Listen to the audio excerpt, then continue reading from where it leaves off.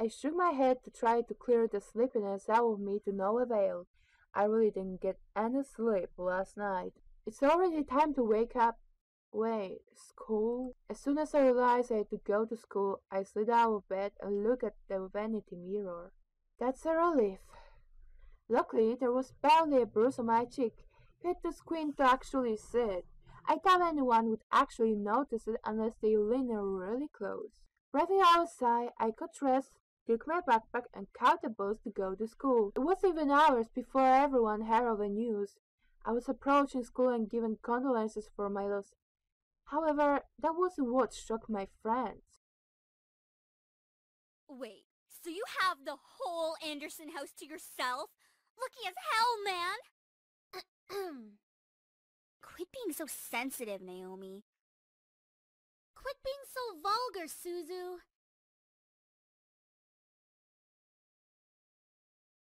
Of course you would side with her. Ha! See? At least she knows how to have fun. I know how to have fun! You don't need to be wild to have fun! Guys, I'm going there after school today because my parents want me to get used to living there. Seriously? It hasn't even been a day since you came back to school. I know, but my parents want me to try living there as soon as possible. Still, that's really fast. Are you going to be okay? Of course, but even the cover of my best friends, life seemed to keep testing me. Oh! Hey! Don't go around shoving people like that! Whoops! Did I strike a nerve, Capini? She let out a small laugh as she twirled her hair around her finger.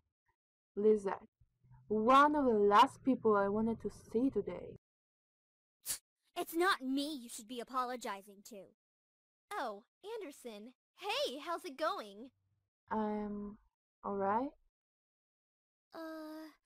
Haven't you already heard, Lisette?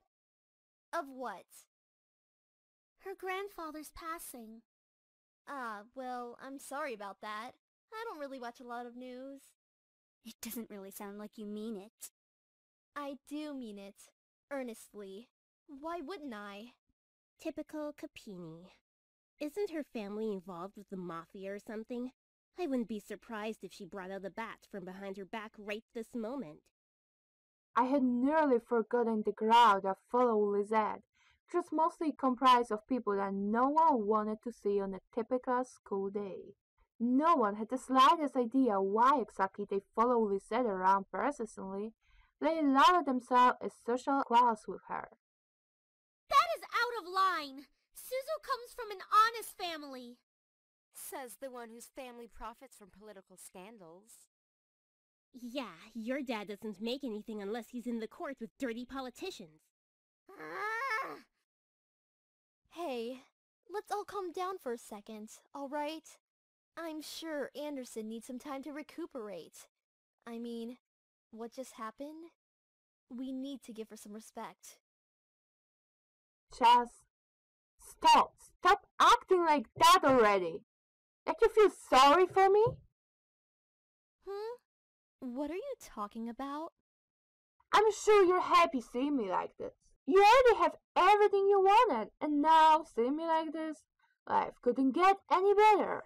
Bitterness seeped into me, and the words started flying out of my mouth without filter. But honestly, I didn't care. I was so consumed by anger that I only saw Lisette in front of me. What exactly am I to you? Just another part of your obstacle course? Is that what I am? I'm sick of it, Lisette. I'm sick of all these charades. I'm sick of you. Cass rose from the crowd around her and was brought back to the school hallway. Even my friends beside me looked at me in surprise. One girl looked like she was going to speak up, but Lisette had her hand up to stop her. There was an emotion on her face that I couldn't quite make out, but I could see a form of pity in her eyes. No! Don't you dare pity me. I looked away from her. I wanted to see the emotion in her eyes when she was talking to me. She didn't have the right to look at me that way. I'm sorry. I know your grandfather passing away must have really taken a toll on your emotions. She stepped towards me and put her hand on my shoulder, giving me a tiny smile, as if for old time's sake. But for some reason, I didn't feel covered at all. Not that I was just angry at her, but the expression on her face when she leaned close to me contour into something complex. Something was different about her. I couldn't quite place my finger on it, but something about her had definitely changed. Well, I'll be going for now. Track meet responsibilities and all of that stuff. See you later. Something about Lisette made me feel uncomfortable. I wasn't just angry, but also uneasy. What was it? I had never seen her like that before, but I decided to pay no further attention to it. She continued running down the hallway with her gaggle of friends behind her. I refocused my attention to Miss Phyllis, who was walking down the hall toward. Is everything all right, girls? Nothing we couldn't handle, Mrs. P. Just a bunch of snobs. Suzu, hush! It was nothing, Mrs. Phillips. I see. Well, Miss Anderson, please accept my condolences for your loss. Thank you, Mrs. Phillips. Your grandfather was a good man. He really upheld the philanthropy of his company's policies, and the money that went towards charity, too. I know. He was amazing. I really look up to him. I want to be as good as he was. Well, I know that you'll be as great as your grandfather. Hell yeah, she will. She'll be 10 times better than her grandfather. Would I? Would I really be better than my grandfather? Everyone seemed to have high expectations for me. I wanted to do my best and make my family proud, but to be better than my grandfather? I wasn't sure about that. From outside the school window, I saw a familiar blue car pull up to the curb. Undoubtedly, it was my father in the driver's seat. Oh, my ride's here. Well, I guess I'll see you both tomorrow. Want us to come with you?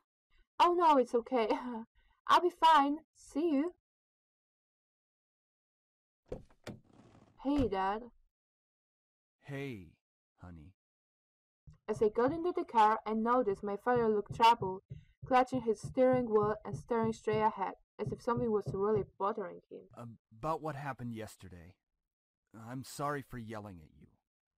Does your cheek still hurt? No, it's nothing to worry about.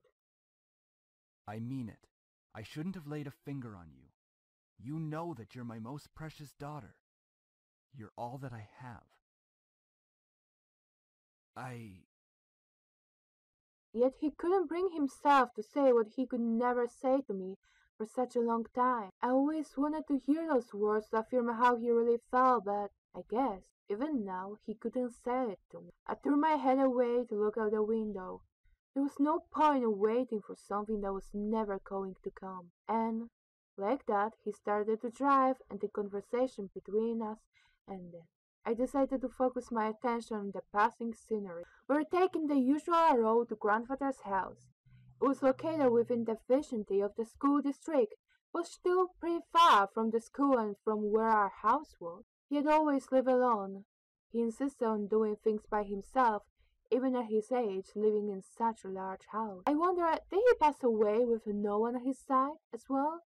It sounded so lonely and sad. It was strange that he decided on living all alone in his large estate. If anything, he could have lived with us. Though he and my father probably would have given each other the silent treatment the entire time, maybe living alone was preferable to that. Actually, I hadn't visited him for quite a while. Visits to his house were most frequent when I was a child. I had grown up long since then. The last time I visited, though, I thought he looked just as he usually was, happy and healthy. But things changed. In the back of my mind, I knew that he would have to leave one day. It wasn't like humans could live forever. So why did my heart still feel so heavy?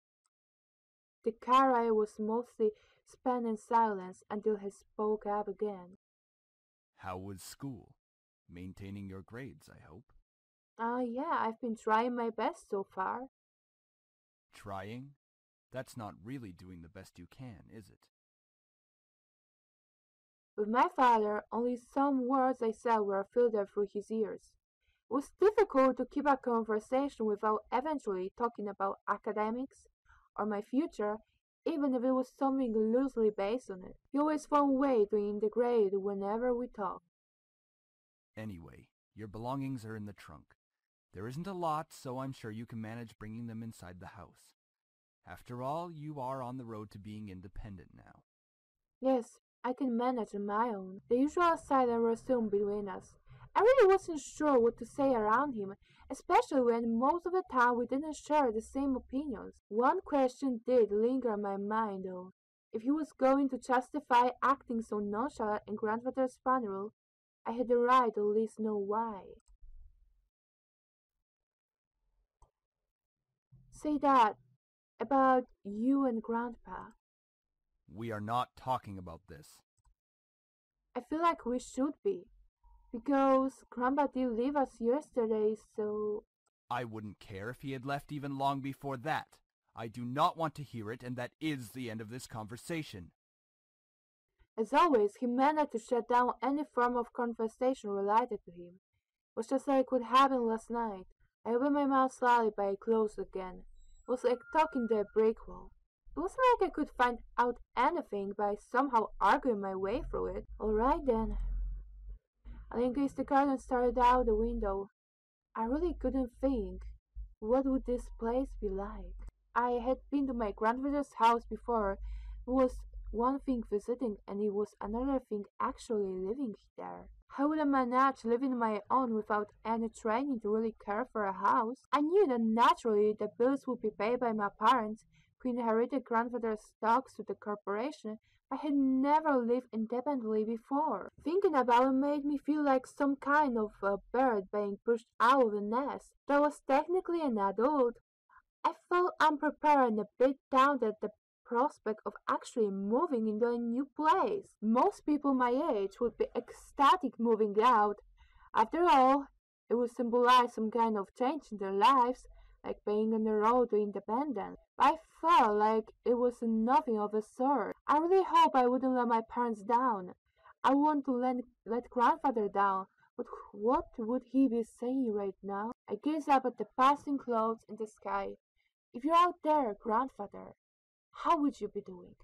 Would there be anything you want to tell me at this moment? And of course, no answer. What was I doing? Searching for an answer in a heaven that would or would not exist. I tied my hair to stare at the blur of trees and cars from the car window. My head was definitely going to the clouds there at the moment. Either way, I found myself being driven off to my new home. Aiko. Hey handsome, I really enjoy your date. Here's a preview of what I might just have in store for you next time. I'm not sure if I won't have to censor it. Oh, I will have to censor it. I will have to censor it. I mean, nothing is showing, but that will not go through on YouTube. Aiko, you are a crazy... Okay, thank you.